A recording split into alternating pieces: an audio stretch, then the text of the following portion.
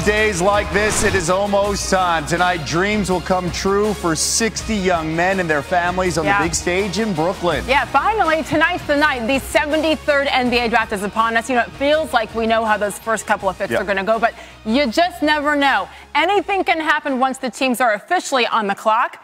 And look, our clock says we are just under 1 hour away from tonight's draft. Here are the storylines as we get you set. The top storylines, of course, Zion Williamson, the young man we all assume will be taken #1 overall by the New Orleans Pelicans, who've had their eyes set on the Duke freshman to become the new face of their franchise.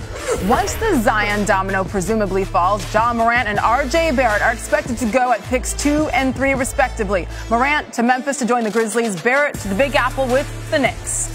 So the real intrigue of the draft is expected to begin at pick #4. The Lakers will be making the pick on behalf of the Pelicans as part of the Anthony Davis trade. But who goes at #4? And will that pick be moved? Can't wait for that storyline. One of the biggest risers up the draft board right now is North Carolina point guard Kobe White. He had a private workout with the Knicks just this morning. And in the latest ESPN mock draft, White is projected to go 6th overall to the Suns. But regardless of who goes where, tonight's the night the lives of many young men will change forever.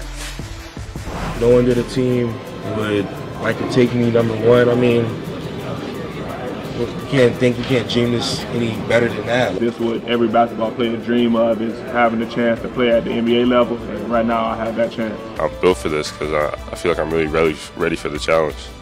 If you know me, I try to make everything fun. So it's been fun for me. You know, you see how I am, you see what I've done so far in my career. I just feel like I accept the challenge, and I'm really going to give it everything I got.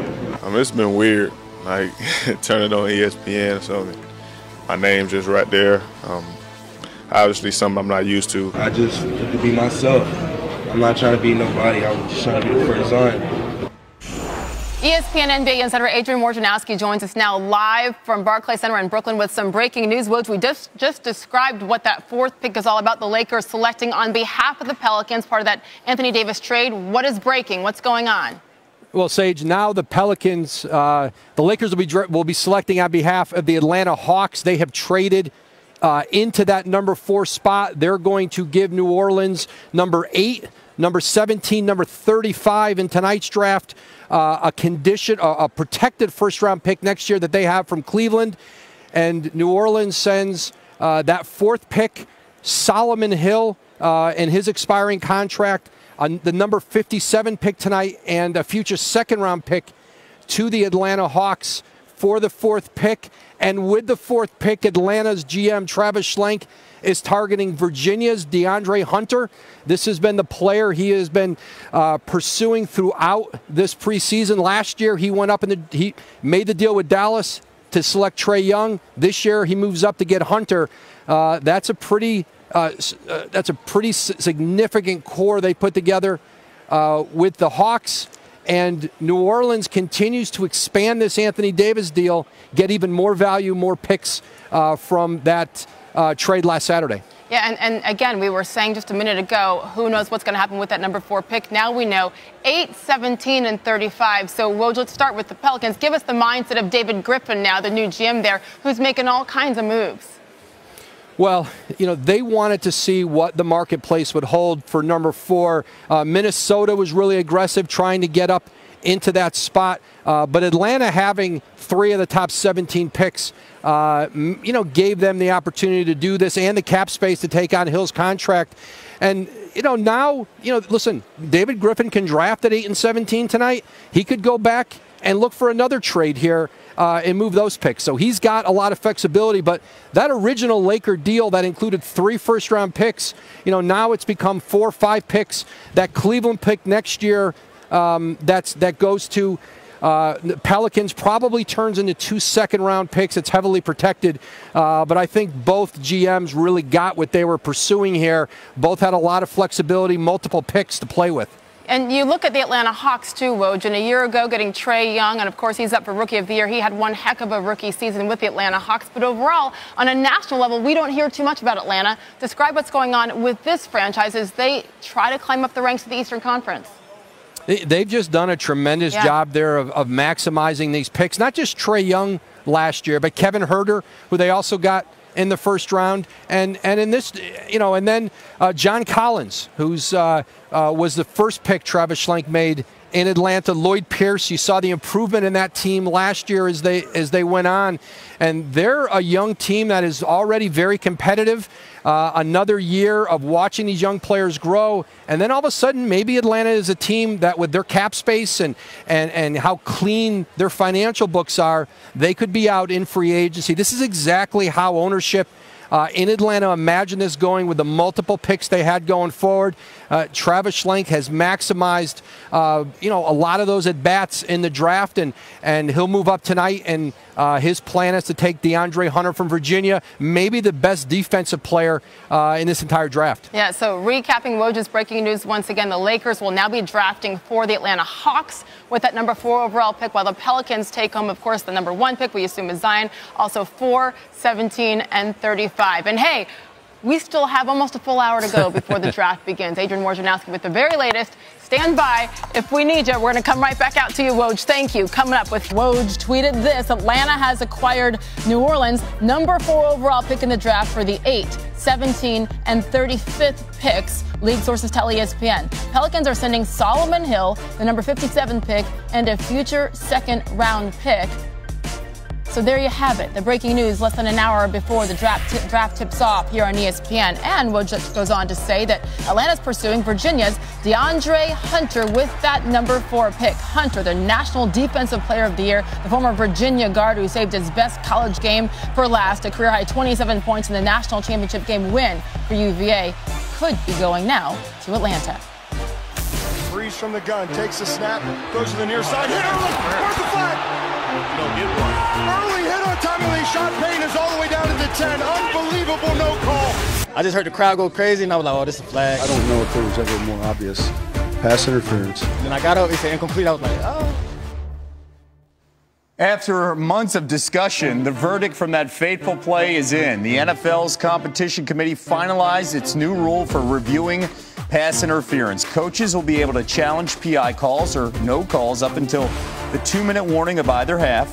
And plays in the final 2 minutes or overtime will be subject to booth review, as is for other plays. Lastly, Hail Marys will also be reviewable. This rule will cover the 2019 season, after which owners will decide whether to extend, tweak, or eliminate in 2020. Just one play. These changes. I'm just going to shake my head right now. Right? I'm glad you're here. We're about to go down a wormhole, my friend. This could have a major impact this upcoming season. It's great to have NFL insider Jeff Darlington join us. Let's take this back here. We've gone back and forth with this discussion the last 3 months on giving the coaches power inside 2 minutes to challenge a PI call. Right. And now it was taken back. What are you hearing from the league and coaches around the league? I just heard from one head coach, for instance, who said this whole thing is an F word I can't say on television. Yeah. That's how coaches are feeling right now. Freak show. Okay. Yeah. This is not this has chaos written all over it. And it's a situation where the league feels like they're trying to react to the obvious, the Saints situation, right? Well, I can tell you right now that coaches are now looking at this fearful. Coaches will now have the opportunity to challenge inside 2 minutes. The league's saying we don't want just coaches throwing out a challenge flag that they hold in their pocket for the heck of it just to let the referees see what happens. The problem here is anything is now reviewable once you open that review up.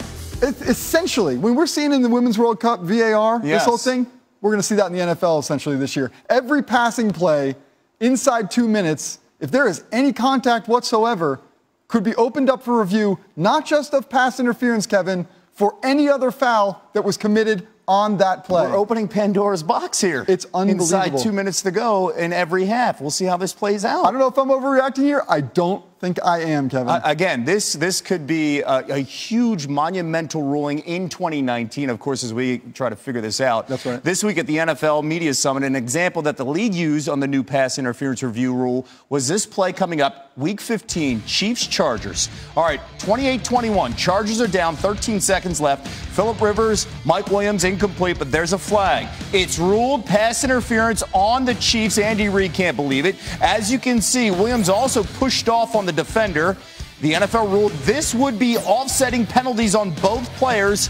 Instead, the Chargers get a new set of downs. They would eventually win this game 29-28. That's a critical call there That's when you fine. look at that late in the season. But the rub there is the fact that now you have offsetting penalties against both guys. And in that play, it was also described to the people who were in that meeting that anything else is open to review within that very play that we're looking at right there. That will be the case in anything inside 2 minutes. Anything that is supposedly reviewable. So it's not like if they see somebody holding, you can't review. No, that. but if you want to make an equation, like if we look at basketball, it'd be the equivalent of trying to review a foul.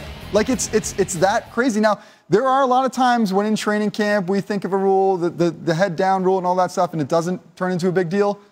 This is going to be a big deal. All right, this feels like it's going to take preseason and the first few weeks of September to get an idea of what's going on. I'm glad you're here to clear I don't know if I helped, man. Thank you, Jeff.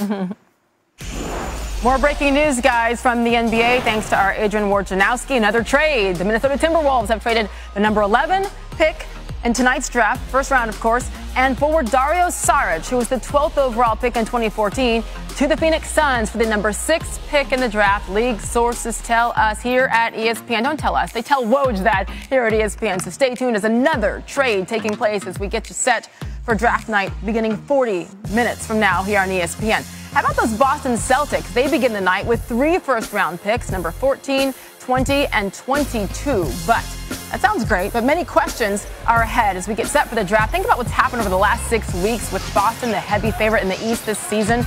Early exit from the playoffs, the drama, disappointment. They attempted to acquire Anthony Davis. That failed as their rival Lakers pulled off the blockbuster trade instead. Then there's the all-star Kyrie Irving, expected to opt out of his deal and become a free agent. He led the team in scoring and assists this past season, but questions about his leadership, among many other things, tainted this season. And big man Al Horford has decided to opt out of the final year of his contract as well. After initial optimism, the two sides were unable to come even close on a long-term extension for Al Horford. Longtime Boston sports reporter Jackie McMullen joins us now live here in SportsCenter from the Celtics practice facility outside of Boston. And Jackie, with Kyrie and Al seemingly on their way out the door, what is the state currently of this Celtics team? Well, I think it's fair to say, Sage, we're in a little bit of disarray here in Boston and quite a bit of uncertainty. You mentioned the two most important veterans, Irving and Horford, are likely gone. You can probably add a third, Aaron Baines, possibly out the door, and then consider that a fourth, Marcus Morris, can leave as an unrestricted free agent and you get nothing in return. So this team is going to look very different next season. That much is certain. Yeah, it's amazing to think of what we were all saying about them less than a year ago, really. Right. So, I mean, how things changed. As far as tonight's concerned, 3 first-round picks, again, 14, 20, and 22 overall. Depending on how everything plays out ahead of that, Jackie, what is their plan with those picks tonight? Well, Sage, they've already been delivered another blow. They were talking to the Pelicans about that number 4 pick, offering multiple picks and other things. That's off the board now. The Atlanta Hawks have that pick. The Boston Celtics don't want all 3 of these picks. I think you'll probably see them either trade them for future picks. Remember now, in the 2022 draft, high school kids can go directly from high school to the pros. So maybe they go for a future pick or they stash a player overseas, which they've done in the past. But nothing good has happened for the Boston Celtics since they traded for Kyrie Irving 2 years ago. It's just been one calamity after the next. Yeah, it's truly been crazy, insane to watch from a distance. You've been right there front and center, and you'll be there for us all night tonight. I mean, from a disappointing season to the health issues, what a year for Danny Ainge. Jackie Mack keeping us up to date from Boston. Kevin? The opposite of that feeling is the Pelicans tonight. Yeah. There is Zion Williamson looking clean. I love the suit, huh? I am a big fan of the all-white. He is ready for big things tonight on the stage with Adam Silver in just about an hour as we get you set for the NBA draft. And Zion and the Pelicans are on the clock. And speaking of on the clock, how about 2 big Woj bombs in the last 20 minutes? Teams are moving up in major trades, and the Hawks acquiring the 4th pick from the Pelicans, targeting DeAndre Hunter. The very latest coming your way after this.